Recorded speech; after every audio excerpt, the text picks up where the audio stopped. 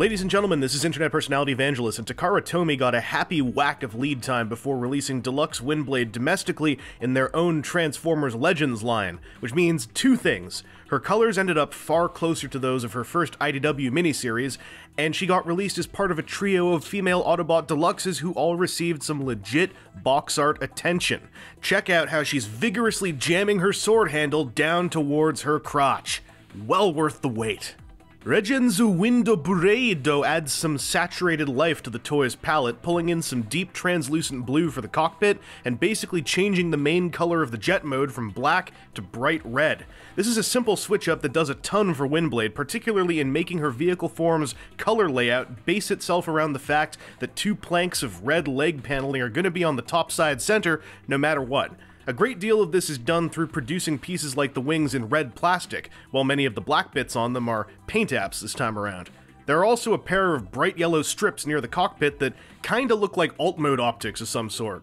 But colors aside, this is still Deluxe Windblade. She still has a sword sheath along her underbelly that kinda doesn't fit in super well. She still has a hole through the middle of her jet mode that the aforementioned sword sheath kinda fits in, but kinda doesn't. Her VTOL propellers can rotate forwards. Everything holds together alright, but not exponentially better than the most solid Hasbro Windblades that I've handled. For the real build quality discussion, let's get to the mode where it was the most in contention.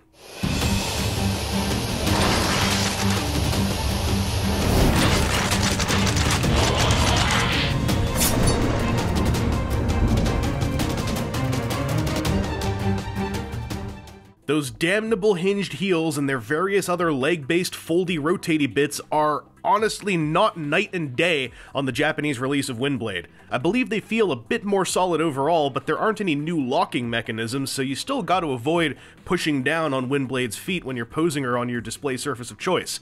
It's a small improvement, but keep your expectations realistic here. However, as far as her color layout and paintwork, massive improvement in my opinion.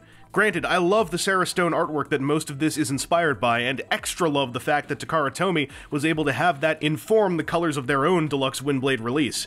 But the extra red on the wings adds the same touch of life that it did in her alt mode, and while the switch-up of red and black on the thighs and pelvis admittedly orients her red parts to a more humanized costume layout of gloves, boots, and etc., it also connects her a whole lot more to her strongest fiction and media presence. There are a few other change-ups, like a slight diminishing of metallic blue as an accent color, but let's not delay in getting to the enormous alterations in facial deco that almost makes this Japanese release look like it has an all-new head sculpt. I mean, it doesn't.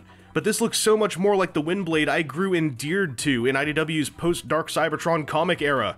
While I think the Hasbro color choices are entirely fine as well, the layout and application are both much better on Takara Tomy's version. It's clean and vivid and makes her eyes look alive, man!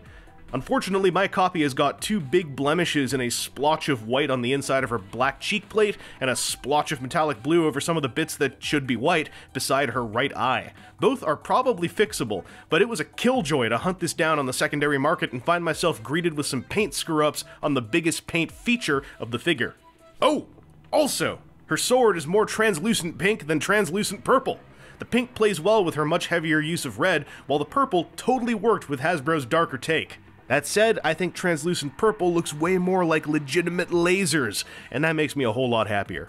Deluxe Windblade is still a neat but flawed figure with just enough thin parts to feel delicate and just enough play in her heels and lower leg components to need a light touch when posing her on any display surface. But Takara Tomy's Legends version is by far the visual superior as far as I'm concerned. Even with a couple blemishes, her facial paint deco is an absolute draw, and it's my understanding that my flawed experience with it is a definite minority.